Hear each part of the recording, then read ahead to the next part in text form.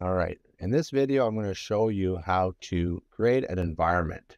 So there's a couple things. There is this ground here, but what I'm going to do is I'm going to use that to make the water. Okay. So what I want to do before is I'm going to go to vegetation under landscapes, and you either have flat or rocky. Well, rocky is more interesting, so I'm going to put rocky down. One of the things it's going to do is it's going to create a new um, and I'm going to just shrink my house here. Turning around. You want to see that one, but so here's our rocky grassland. So it just created this whole scene, but you don't see it. So one of the things I'm going to do is I'm going to go to materials right now, and I'm going to turn this into water. So if I want to have some nice lakes, oopsie, put this one down. And well, now my thing's in the middle of the water, so that's kind of bad. But what I'm going to do is select it, make sure it says starting ground, and I'm going to move it down to below landscape. Now, you could go very low and under. Now, I'm just going to leave a little bit of water here so you can see it, but I'm now going to click on this, which is a rocky land. So I'm no longer selecting the starting base, but I'm selecting the rocky land. And what I'm going to do now is I'm going to see these tools show up. So there's a paint tool and there's a sculpt tool. So what's cool about this is raise. So now the shift key also works. So if I press the shift key, it'll go down and I can go down all the way to where my water is. And if I feel that the water is too low, let's say I'm going to go all the way to that and I'm making a little lake. And I already have a lake all the way over there. I'm going kind of really fast here just to not waste too much time in the video. And it's pretty much good enough. So again, if I go back to my starting base, I could lift the water up a little bit here. Oops. Starting ground is what I meant. Sorry. So maybe I want to go like that. Okay. So you can drop this by clicking on here and on when you click on rocky grassland, the sculpt tool shows up and the paint tool shows up too. So, you can, make walkways or make it look like there's gravel on the side of the mountain here. You can also enlarge your brush with I think it's with the bracket tool, but maybe if you can't, there's a diameter tool here and you can do that really big if you want to make it look like there's rock there.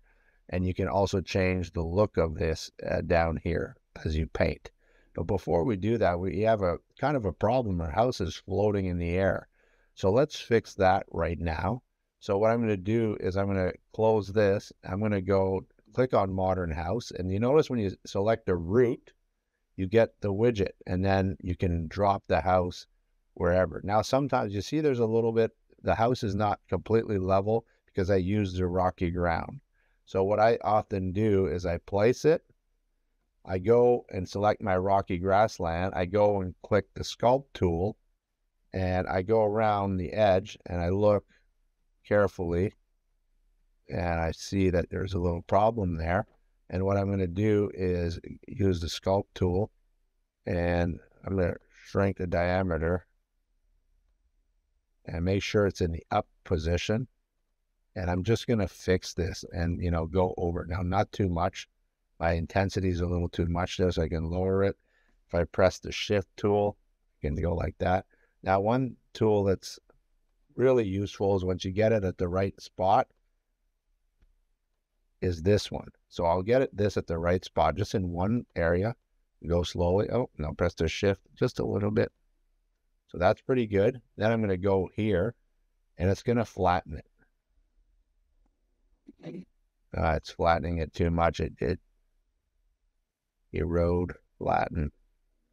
It goes to where the flattest part is. So maybe now that can work. Let's just try it again. Yeah, see, now it's working. So what I'm doing is I'm basically making it look like my house is not floating around. So using WASD, and when that flatten tool is enabled, whoopsie, pretty good. And you see here, because it's not perfectly level, I'm going to raise it a little bit more.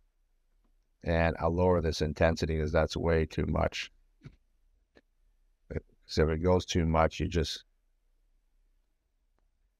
can just click your mouse. Now I'm going to let you finish this. I'm going to go quickly here so that my house is not floating. And pretty happy with that. It's not perfect, but now my house is not just in the middle of nowhere. Okay, so it looks pretty good. I'm actually going to show you how to go get another item. So again, if you go to SketchUp, and I was looking for a barn, so under models, I can just type barn, and I found one that I liked, and I already downloaded it. So what I'm going to do is upload it. So I want to show you that you can go get a lot of extra models and bring them in. You don't have to just have one model. So I'm going to click refresh because I've already imported this one. Did it place it? Well, okay, maybe it's just easier if I delete it and re-import it. So I'm going to go like this, open, and my barn, click open. Again, collapse by material, click import, use C material, same thing as last time. It usually places it in the middle, which is where my house came in. So I'm going to have to, same thing as last time, close this, find the barn, close this, select it. And obviously the barn is not going to be in front of the house, it's going to be in the back. Okay, so I'm going to press the F key, which zooms me directly to the barn. And one of the things I'm going to notice is the barn's a little small. So I'm going to use the 8-9 tool, and I'm from the middle, I'm going to enlarge the barn a little bit. Okay, so I'm going to do the same thing as what I've already done here. I'm going to place this on the ground, and I might need to fix it, but for the length of the tutorial, I'll let you figure that out yourselves, and it looks like it's pretty good. Before I move on, this model, there's a little problem. His name is Chris, so I'm going to click here and hit the shift key and delete him. Now there's still a little bit of the character left, so anything with that character that was imported, I want it out. And you see, I see his shoes still, so Chris and his shoes, so gone. So you want to get rid of all that. Same thing as before under materials. Maybe I want to put some concrete on the floor.